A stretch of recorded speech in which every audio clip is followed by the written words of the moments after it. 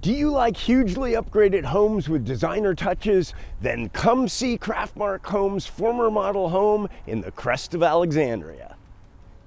Even the front door is cool in this home. So we're on the ground level family room, tons of windows, lots of recess, high ceilings, and these beautiful hardwood floors that run through all three levels.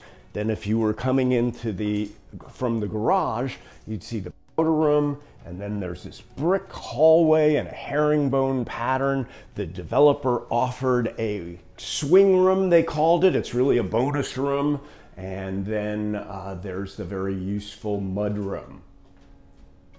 Now we're on the main level, which is super impressive. We've got the dining room over here towards the front, and then in the kitchen area, boy, we've got premium appliances, and we've got this quartz clad, probably the longest island we've seen, beautiful pendant lights, and that flows into the living room, which has this fireplace, stone clad on the sides, custom built-in shelving and cabinetry, and then the sitting room, and then the first of two covered decks.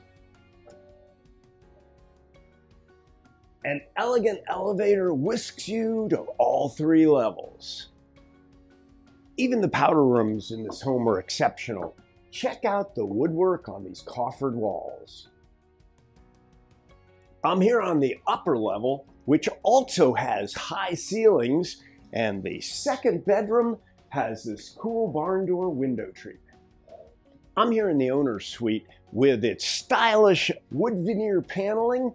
If you hear music, there are in-ceiling speakers. It's a Sonos system that's here in the kitchen and the family room. We also have a nice sitting room that walks out to the second covered porch. Check out the intricate tile work and double shower heads in the owner's bath. The Crest has a phenomenal clubhouse. It's the hub of the community. It has a great room, bar, fitness and yoga rooms, ballroom, conference room. It opens to a resort-like oasis of beautiful gardens, koi pond, fire pit, an outdoor kitchen, and entertaining for your finest events. There's also 2 new pickleball courts.